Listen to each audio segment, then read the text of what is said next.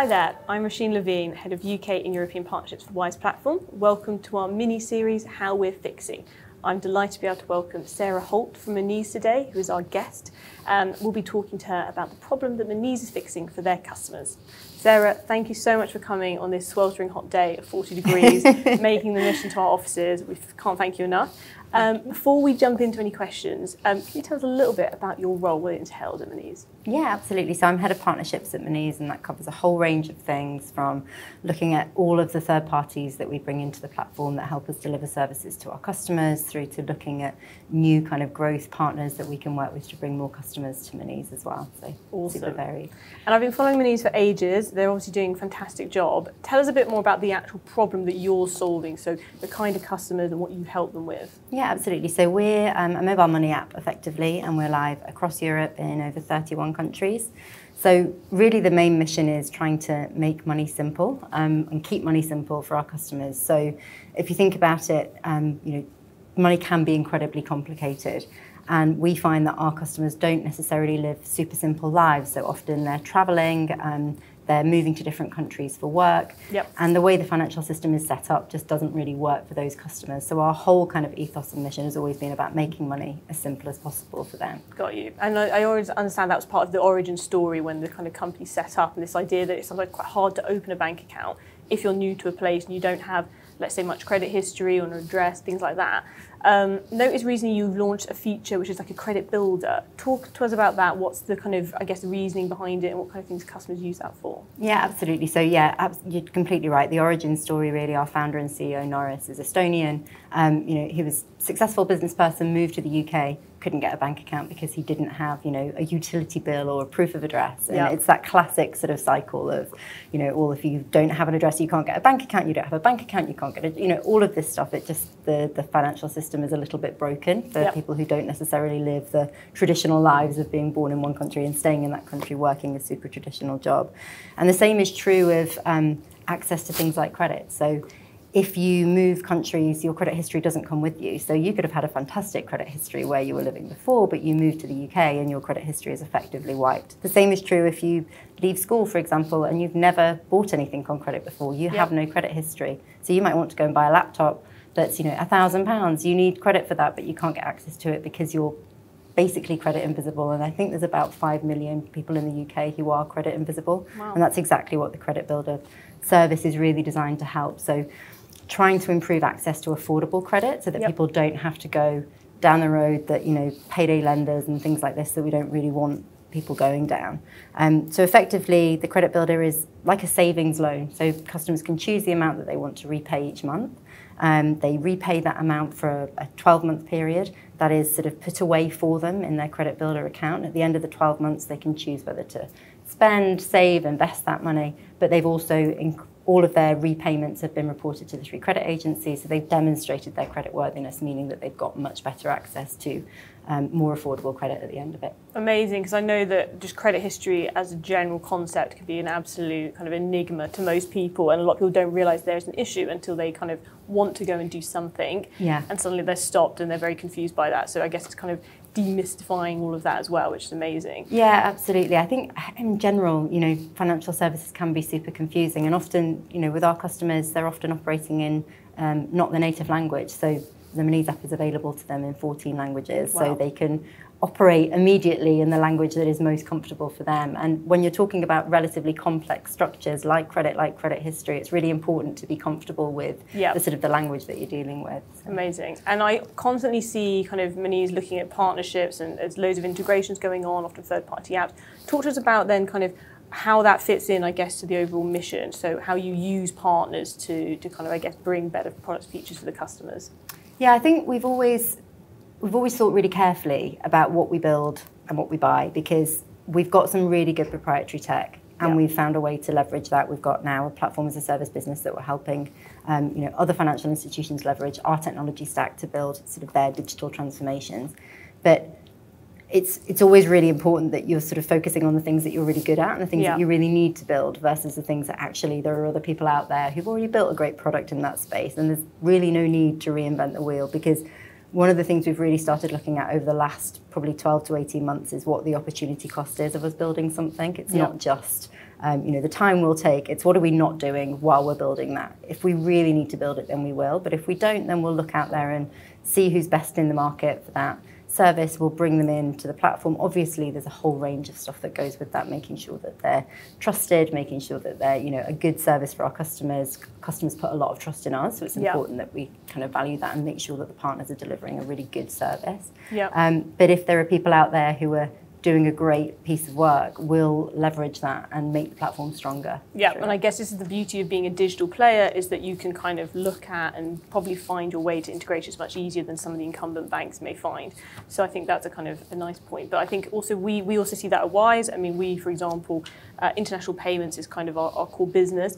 There's lots of other banks and other companies out there where they'll do domestic payments, they do other different things, but actually the niche that we can offer and that kind of absolute solution we've worked on for like a decade with our network can kind of be leveraged. And I think there's lots of other fintechs out there that have kind of really honed down on one thing. And if you can kind of just work with them on that, then great, you bring that in, you bring all that experience without having to have the build cost, like you say, and kind of the long-term, I guess, investment that sometimes comes with doing it all yourself. Yeah, absolutely. And actually, the Credit Builder product is a good example of that, because we made a fairly strategic acquisition last year of a company called Trezio, who are now part of the Monese Group, Monese Credit Limited. But that's really supercharged our ability to deliver a product like the Credit Builder. We've got, the expertise from that team, able to, leverage that and make sure that we can now sort of roll out products and services at a quicker rate than we would have been able to earlier. Amazing. And you touched on this kind of idea of a trust with the customer. Do you have to kind of go above and beyond if you're working with a partner or a third-party integration in terms of that kind of data privacy piece? Is there anything that you do, I guess, to kind of make sure that everything fits together for your customers at the end of the day? Yeah, we've got a really robust and rigorous process. I think now we've got a really good information security team, brilliant data protection officer. We work really closely actually as a sort of tripartite, I guess, in terms of making sure that every partner that we're bringing on, we've put them through a really quite rigorous, for our size and stage, information security process, sort of being pragmatic, but making sure that we're not risking anything from either our customers' data perspective or the integrity of the platform, because obviously that's really paramount as well. So yeah, sometimes going through that process at the beginning can feel like a relatively painful thing to do, but it's just super necessary to make sure that we're keeping everything safe. Yeah, and I guess once you have that high bar and you're kind of saying this is the way we onboard things, then ultimately if a partner gets that exposure working with Monese, then it makes sense that they want to kind of move through and ensure that they have that and they meet those standards. So it makes total sense. I'm interested also in open banking. I know you use that technology at Monese. Is that kind of an interesting thing in terms of your relationship between you and the high street banks at all? And I'd love to kind of hear about your thoughts on that. I'm guessing customers sometimes they will have multiple bank accounts. What's your kind of thoughts on all of this? Yeah, I mean, I think open banking is just an incredible opportunity for customers. And actually, I think the point you made about customer trust is one that's really interesting with open banking adoption, because I don't think that there's enough understanding more broadly out there in the market of what open banking is. And it feels a little bit like, you want me to share my other bank's data? Just customers understanding that this is completely safe, that it is for their benefit. I think, that opportunity is going to be incredible for allowing customers to have a much better holistic view of their finances. And that's really where I think we'll see the power of it, through helping people to manage their money more effectively, helping them to understand how they could be saving money across all this myriad of sort of different accounts with different people that they have. And I think that's where we see the opportunity for us, is pulling in additional accounts. It's hard. I think we have a decent rate of customers who have us as their primary account, but traditionally with Challengers, they're often a secondary account or an additional account to a sort of traditional high street bank. So bringing that insight into all of the sort of financial sort of goings on of that customer, I think is incredibly useful for the customer to be able to say, look, you're spending all this money in all of these different places. Actually, you could be saving money here. You could be doing this better. It's a tricky balance, because I think nobody wants to be lectured and nobody wants to be told this is how you should be spending your money. But I think a gentle way of doing it to help customers. Yeah, and I guess especially so in a cost of living crisis, I think more than ever people are kind of maybe more open to, is there other tools out there? If I share a bit of information about this is what I'm doing, can I find a way forward that's a little bit more productive than maybe my current kind of solutions? I think maybe this is going to open up, I guess. Yeah, I think so. And for all the people who can't be bothered to do that, right, who can't be bothered to go to yet another kind of platform to have that service, actually bringing it into the account that they're using on a daily basis is incredibly useful because it's sort of doing it without even, you're almost doing it passively without even thinking about it. And I think everybody's looking for ways to save money now, spend their money more wisely. We've been doing a lot around helping customers. We've done a cashback campaign recently about beating, inflation. We're always looking to find ways to help our customers manage their money, and I think that's something that we're going to see a lot more of focus on, particularly for us over the coming months. Makes sense. And I guess this idea of like kind of sharing your data to get something back that's maybe more personalised and useful, I kind of see as an interesting concept because banks are actually quite trusted, generally speaking. If you're using them for your kind of financial well-being, you'll kind of trust that service. And it's almost like people often do this thing where they'll share data with an insurance company to get a better deal, but don't always realise that maybe sharing some data could also help you find better tools and services in the financial sector. So I think it's an interesting one. We'll see how it kind of plays out. But my kind of interest is also with your partnerships and when you look at these integrations and you're thinking about things in your own role, is it always from a commercial perspective, or how do you weigh up? Is it sometimes actually just holistically make our product features better and that will then drive customers, revenues, that kind of thing? Or, what's the kind of way you think about partnerships? I think it's a bit of both. And I think, so I've been at Monese now for 3 years. And I think when I joined, there was still a lot of talk around marketplaces and just adding a ton of partnerships in, and that was going to be the thing that was going to drive everybody to profitability. And I think that's probably everybody's realised now that that's not really the way it's going to go. And there's always obviously a commercial element. Things have got to be able to kind of wash their own face. We've got to be able to justify the resource. And I'm sure it's the same at why product resource is particularly precious. So when we're looking at something, where do we deploy it? It's got to be something that's going to make sense for us. But it's very rarely a pure commercial decision in terms of how much revenue is this partnership going to generate. It is much more usually, we'll build a business case, but there'll be different objectives for each business case. So it's, look, this partnership is being brought on because we know it's going to drive acquisition, or because we know that it's going to be really great from an engagement and retention perspective.